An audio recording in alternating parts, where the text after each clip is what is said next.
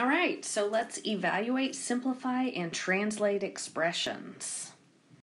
Okay, a lot of people get hung up on the word evaluate. Evaluate just means see what you can do with it and then do what you can. So in this case it says evaluate x plus 7 when x is 3. So that means I'm going to take this 3 right here and I'm going to put it in right there. So I'm going to replace the x with 3. So I get 3 plus 7. And what happens whenever I add 3 plus 7? I get 10. And so 10 is my final answer here.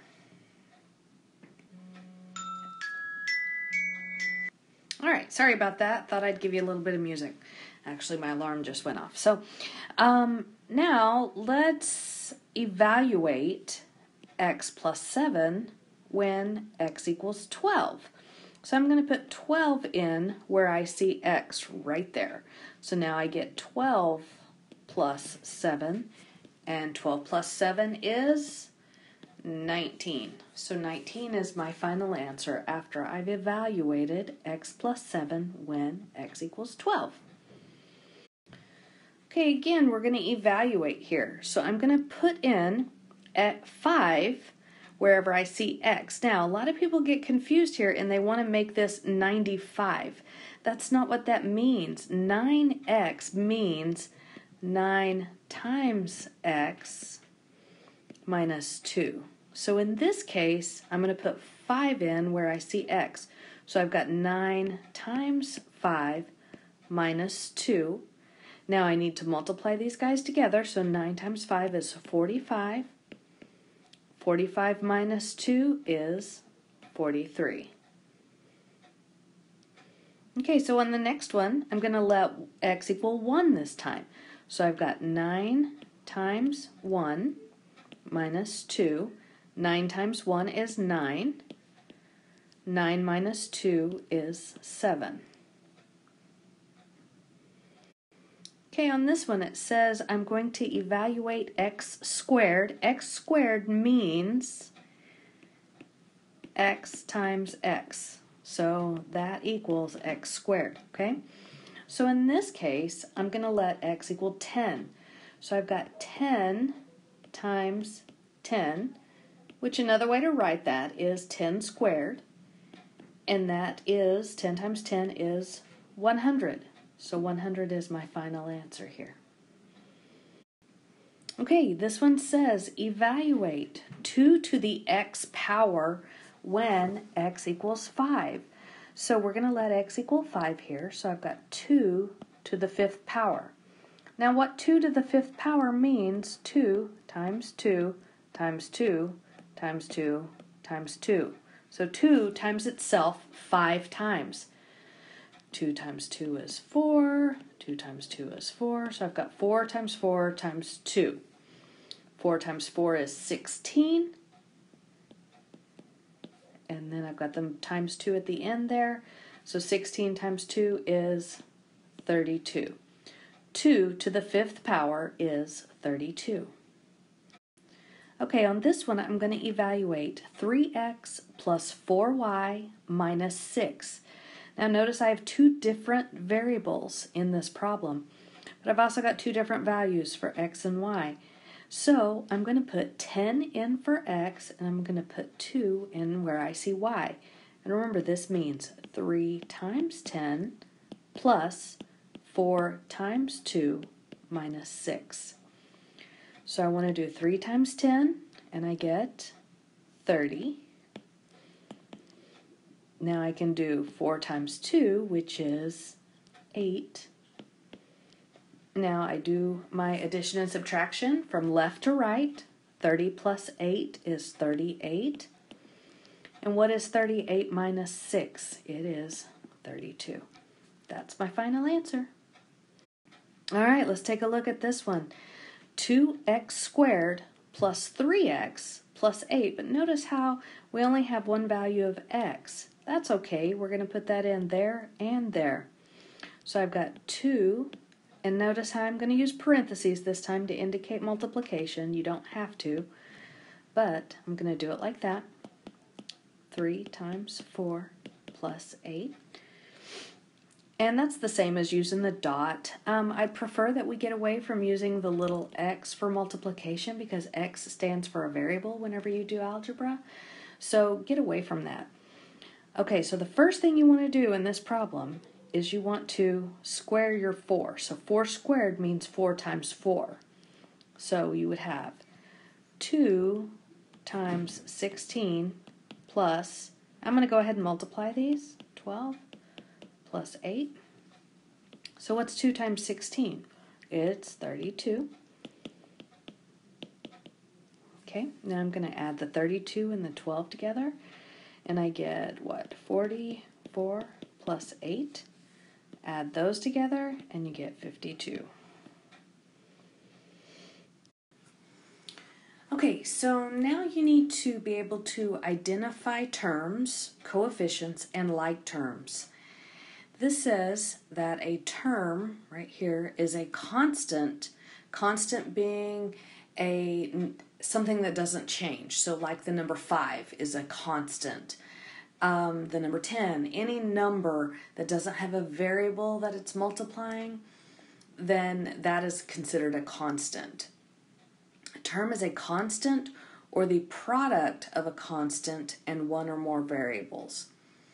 Some examples of terms are, and then you guys can read these. So I'm going to look at this column right here. So a term would be 7, 9ay, or 5x squared. And terms are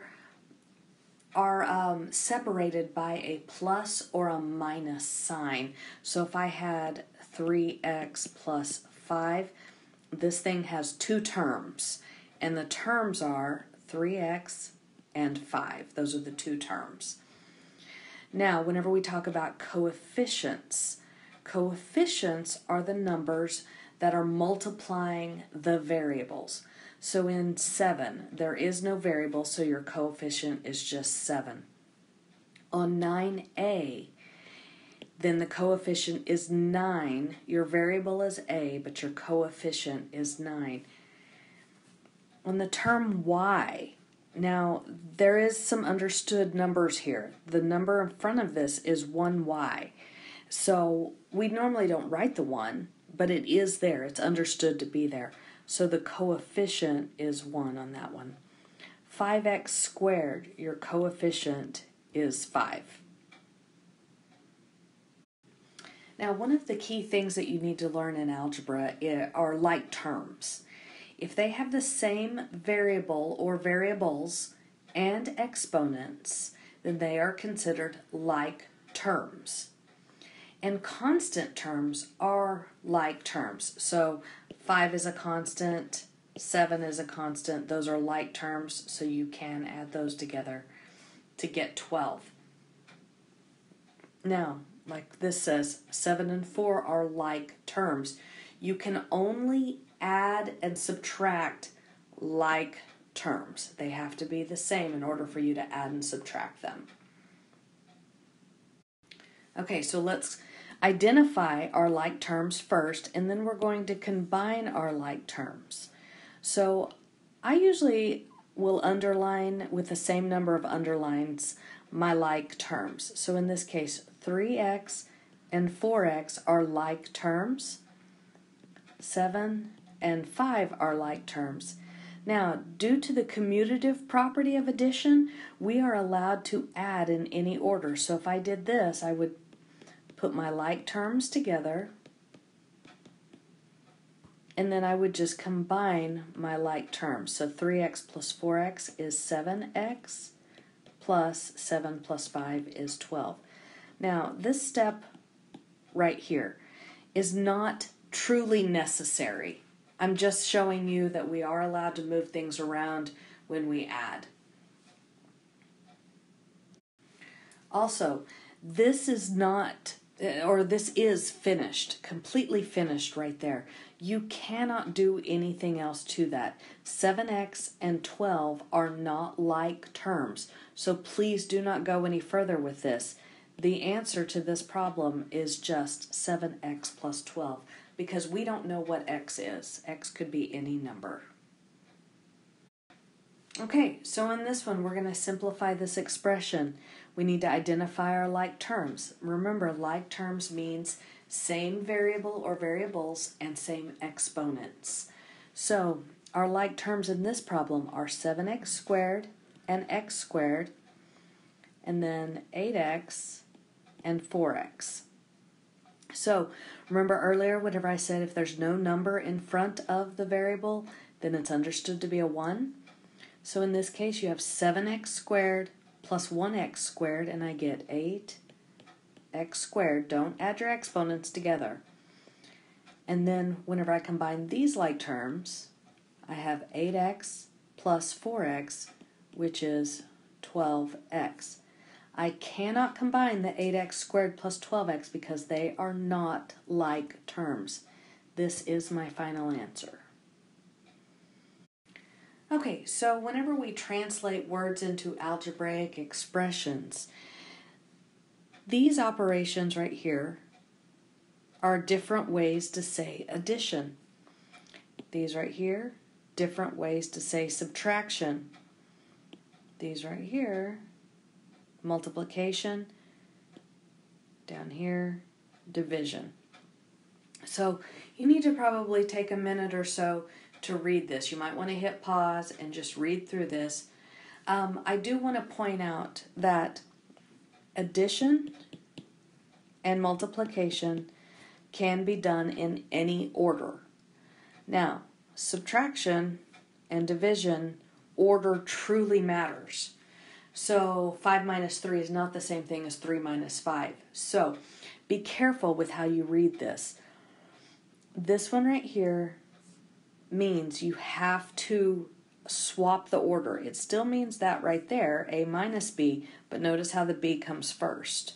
So I want you to take just some time to read through this and understand that there are some that will throw you off, because especially this one right here, that is the one that people miss the most.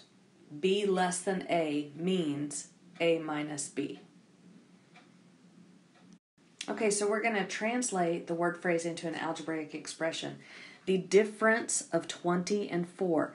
Now, we're not using that 4 less than 20, it didn't say that, or 20 less than 4, so we don't have to swap the order of this one. So the difference just means subtraction, and I'm going to write this as 20 minus 4. Now, according to the instructions, all they wanted us to do was translate into an expression. So this answer right here, we know that the answer is 16, but we don't have to write it because we're following the instructions. All we had to do was translate it. Now, quotient means divide, and you have to divide in a specific order. So we put this number first, 10x, and we're dividing. Now, there's another way to write this that honestly I prefer, and that is using a fraction bar. So I prefer this one, but I would not mark it wrong if you wrote that one. Okay, so for this one, we've got 8 more than y, and remember with addition, that can be done in any order. So we could do 8 plus y, we could do y plus 8. That order does not matter. This is the one that matters. 7 less than 9z. So this one we do have to reverse the order. 9z less 7.